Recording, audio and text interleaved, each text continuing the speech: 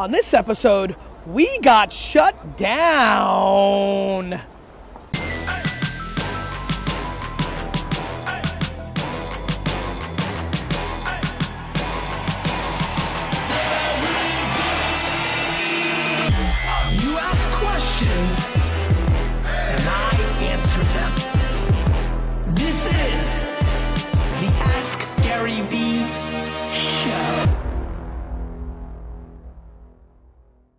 All right, I'll go into selfie mode until she gets here.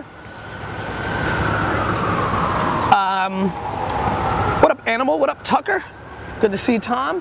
Looks like, oh, there's India. Let's see. Let's track India. Let's track India's walk to doing the show. There she is in the mix in New York City. There she is. Here she comes. There she is.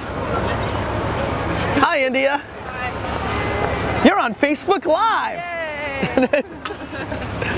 All right. How you doing? Good. You ready to go? Yeah. This is Rockefeller Center, right? This is actually really cool. So pretty. Cool. Ready? Yes. Do you want to do anything kind of like cool or? No. Wow. Nice shoes. Very white. 169? 169.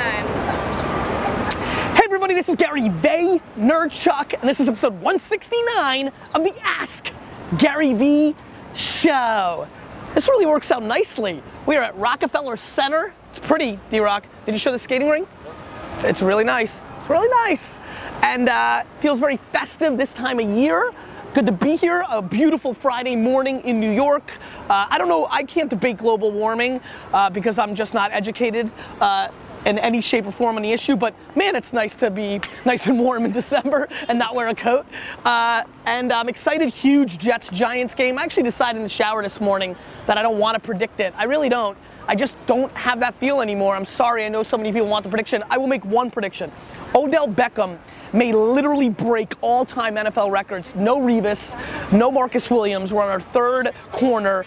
It's gonna get ugly out there. I see the Giants putting up a lot of passing yards. I'm very concerned, India. Very concerned. Get in here. Are you scared? You're worried that, do you feel like a cop's gonna arrest you? Or? No, I don't want to mess up D-Rock's shot. You know? Oh, D-Rock's shot, got it. All right. It's good to see you, India. Good to see you too. All right, let's do this. Okay. Helena asks, any advice for people working 7 p.m. to 2 a.m. doing what they love, but aren't sure how to monetize it, such as a blog? Helena? Yeah. You know, Helena, I think, I think it's dangerous not to have a concept of how you're gonna monetize if you want money as a KPI, meaning I need everybody to understand there's a difference between strategy and patience. You need to be patient to execute your strategy, but you need a strategy. Like, you know, and by the way, strategy is very easy. If you're building a personal brand or if you're talking about coffee or things of that nature, or whatever you're doing, there's a lot of ways to sell. You sell as being a personality. You show up at events and get paid for that. You make a book and you sell that. You create a product like a coffee maker and you sell that. There's not a lot of different ways to monetize and make money. You make it through advertising, you make it through appearance fees, you make it through selling stuff. It's quite basic. So I've saved you time on your strategy. That's how you're gonna monetize. You're gonna siphon the leverage into a product, a service, or your time. That's it. That's your strategy. I've told you. You now know how you're gonna do it. Now, what you really need to worry about is, does anybody give a crap about what you're doing between 7 and 2? And you can't just talk about loving knitting or loving sneakers, but nobody thinks you're good at it. There's a little bit of a meritocracy in this. The market has to care, and if the market doesn't care, you lose. Daniel asks, I'm starting a fatherhood blog. How would you market it? I would go to Instagram and search every hashtag that you can think of around fatherhood, starting with fatherhood. As a matter of fact, Stunman, let's put you to work. Can you quickly check how many people have used the fatherhood hashtag on Instagram? I would go to Twitter search, and I would go to Instagram search, and I would search the fatherhood hashtag. I would then look at the content, and I would engage with it. I would do that under the name of your blog, not as Rick. 464,000 posts. 464,000. Yeah. So there's 464,000 pieces of content on Instagram that you can engage with in a jab way. Under an account you create for the Fatherhood blog, you go look at the piece of content, you look at what the dad or the mom of the dad and the kid wrote, and you engage with it. Like, that's cute. I would go look at one, I'd see a dad holding a little Patriot baby, because it's a Patriot bid, and I would jump in and be like, boo Patriots, you suck, but cute kid. You know, like, be real, jab, don't be like, come to my blog, it's really good. You want to learn more about fatherhood, come to my, no, that's spam. Engage in the community, work 15 hours a day, grind, grind, grind, grind, grind. That is the easiest and hardest way to do it. The other thing you could do is go and map the 25 to 50 important fatherhood blogs and platforms and ask to guest blog, and then you're siphoning that audience. Now you have to write a good blog because nobody will come over if you stink.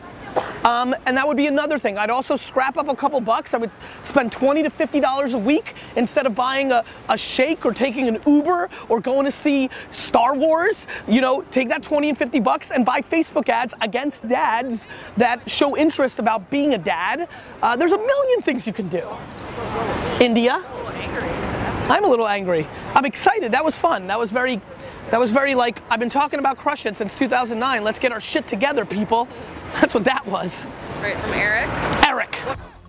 Eric wants to know, what makes a company more investable? Millions of active users consuming free content, or millions in actual profit? Millions in actual profit. Next question. All right. I haven't done an answer where I didn't expand on it in a long time. I've picked this moment to do that. From Carter. Carter asks, how do you prepare for a big meeting or anything where you're required to have a strong performance?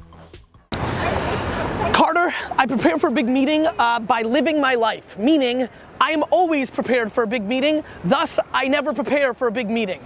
Meaning, when you're great at something or very good at something, you don't need any prep time because you're always prepping. Right? And so that's the punchline of me in a professional meeting standpoint. Like, the years of experience, the bravado, the results, the cadence, the natural skills, the two things that matter, practice and natural talent, have been there, so I don't prepare for a big meeting. It's not like I get pumped up. I don't put in like Lil Wayne and be like, all right, we're gonna go get it. Like, there's none of that. There's no like looking in the mirror and be like, okay, we're gonna win this pitch. There's none of that bullshit. I put in the work every day, 365, to be ready for that. And I think anybody that's very good at something is always doing that. You know, you don't just wake up and decide you're gonna be good at something. You're always preparing. You know, it's like if you're preparing in a tactic way, you're unprepared. Yeah. Wow. That was, you like that, right? That was some deep ass shit, right? Good, yeah. Yeah, I mean, like, how am I gonna prepare to cook a great meal for these homies right now? The answer is, I'm not. There's no reading a blog post or watching a YouTube video or calling a chef friend. Like, I'm gonna f it up. I haven't done anything for 40 years that preps me to cook a good meal to you. That was some high level shit. So what's high level shit? Boy, I have so much more energy when there's other human beings around. Yeah. Like, literally, I'm feeling like this dude right here, this big man, is giving me energy. Samantha, do you have headphones? Samantha, I gotta listen, right? I have headphones. Or do you want to just listen? No, I got headphones. Bam. Nice. Right in your face, India. Oh. I'm very competitive right now. Here, plug this in. What are you guys doing? Making a show for YouTube. That you can't. This isn't a public space? No, this is public space. This is private space open to the public. Okay, no worries. We'll just send it. All right, guys, you heard the man. We have to listen. You keep asking questions. I'll keep answering them. This episode, we got shut down. That's not my own. Great to meet you. And, yeah, absolutely.